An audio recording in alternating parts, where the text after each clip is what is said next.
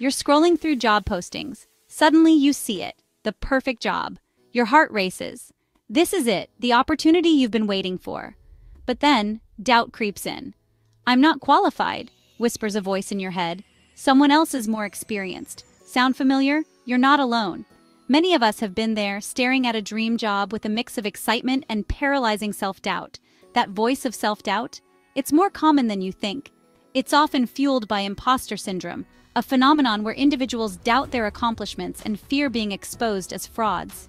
This internal battle can be a significant roadblock, preventing us from even applying for jobs that could propel our careers forward. Imposter syndrome doesn't discriminate. It affects people across industries, genders, and experience levels. It whispers doubts in our ears, making us question our abilities and shrinking our aspirations. When it comes to job applications, imposter syndrome can be particularly crippling. We convince ourselves we don't meet all the criteria, so why even try? We imagine a panel of interviewers scrutinizing our every word, ready to expose us as unqualified. This fear of failure, this dread of being found out, can lead to missed opportunities, stalled careers, and unfulfilled potential.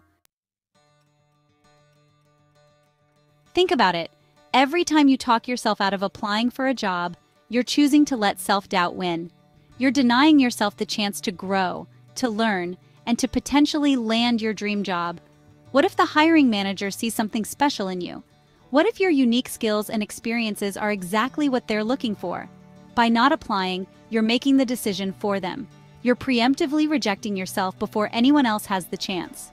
This self-sabotage can have long-term consequences, leaving you stuck in a cycle of what-ifs and regrets. Confidence gap, a tale of two applicants. Research suggests that men are more likely to apply for jobs even when they don't meet all the qualifications, while women tend to hold back until they check every box. This confidence gap can be attributed to societal expectations and unconscious biases, but it highlights the need for women to embrace a more proactive approach to their careers. Imagine two equally qualified candidates. One applies confidently, even highlighting areas where they're eager to learn and grow, while the other hesitates, allowing self-doubt to hold them back. Who do you think is more likely to land the interview? Confidence, even in the face of uncertainty, can be a game changer. Apply anyway, your new mantra for success. The solution? Apply anyway. Yes, you read that right. Even if you don't perfectly match every single requirement, don't let that stop you from throwing your hat in the ring.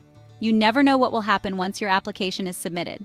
Hiring managers often prioritize soft skills, personality fit, and a demonstrated willingness to learn over a checklist of qualifications. Your unique background and experiences could be your biggest asset, setting you apart from the competition. Silence your inner critic. Tips for application confidence. Start by challenging those negative thoughts. Replace "I'm not qualified" with "I'm eager to learn" or "I bring a unique perspective."